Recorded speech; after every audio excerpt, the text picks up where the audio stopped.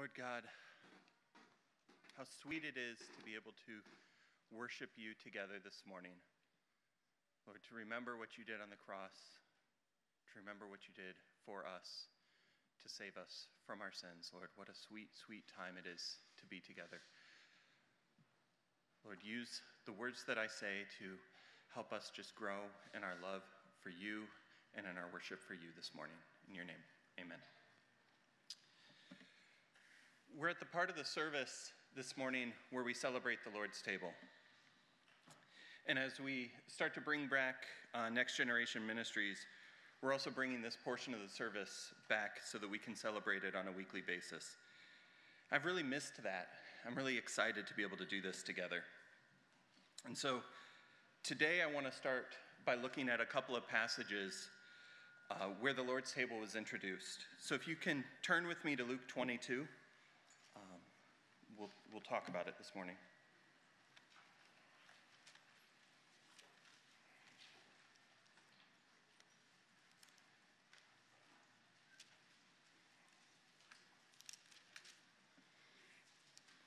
The setting for this chapter is pretty amazing. Jesus miraculously creates a context for them to be able to observe the Feast of the Unleavened Bread. And so let's start together in verse 7 and read it together. Then came the first day of unleavened bread, in which the Passover lamb had to be sacrificed. And Jesus sent Peter and John, saying, "Go and prepare the Passover for us, that we may eat it." They said to him, "Where do you want us to prepare it?" And he said, "When you have entered the city, a man will meet you carrying a pitcher of water. Follow him into the house that he enters, and you shall say to the owner of the house, 'The teacher says to you, where is the guest room in which we may eat Passover with my disciples?' And he will show you a large furnished upper room, and prepare it there." And they left and found everything just as he had told them, and they prepared the Passover. That's crazy, right? It almost seems like the disciples had grown so accustomed to his miracles that they just were like, okay, let's go find this guy and be introduced.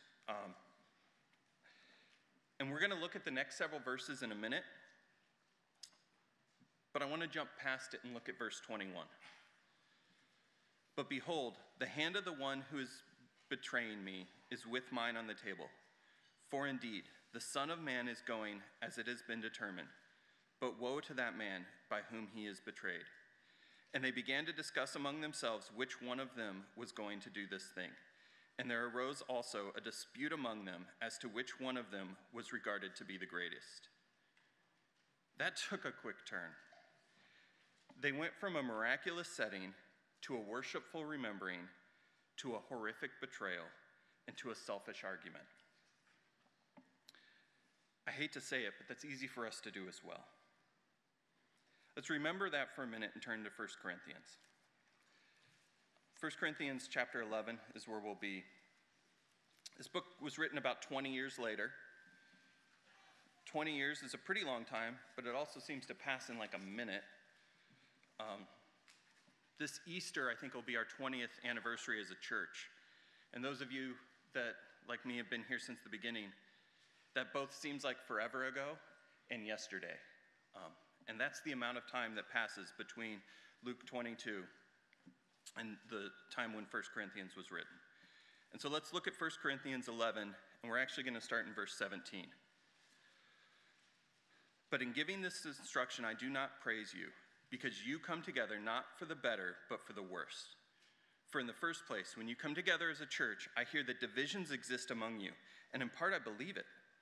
For there must also be factions among you, so that those who are approved may become evident among you. Therefore, when you meet together, it is not to eat the Lord's Supper, for in your eating, each one of you takes his own supper first, and one is hungry and another is drunk. What?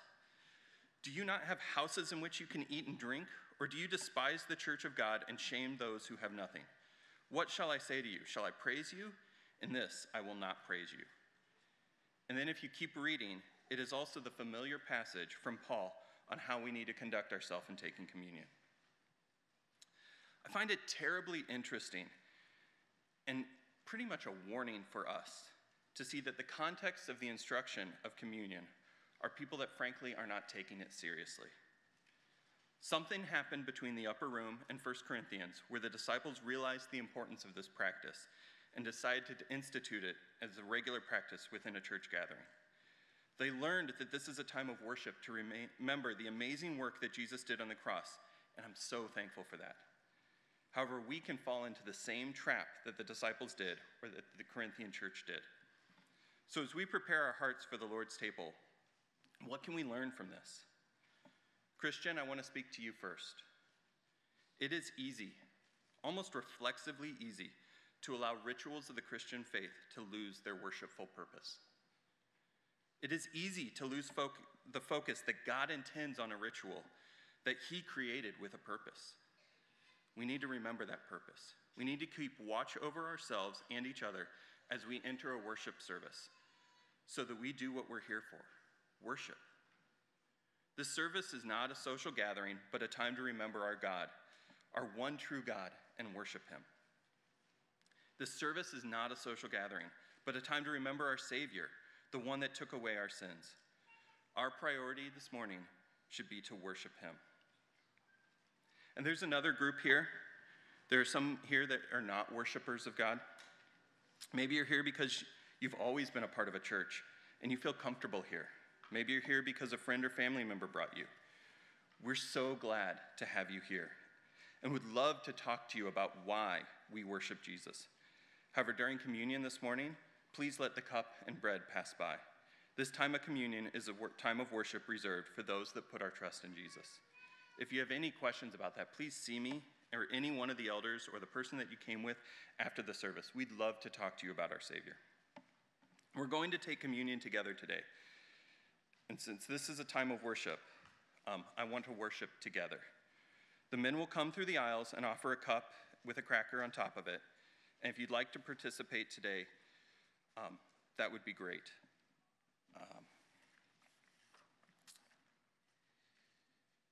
If you're watching from home, we'd love for you to participate as well.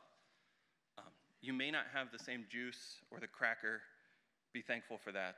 But you can use it at whatever you have at home and worship Jesus and remember his body and blood with us. Men, will you come forward, and then we'll take communion together in a few minutes.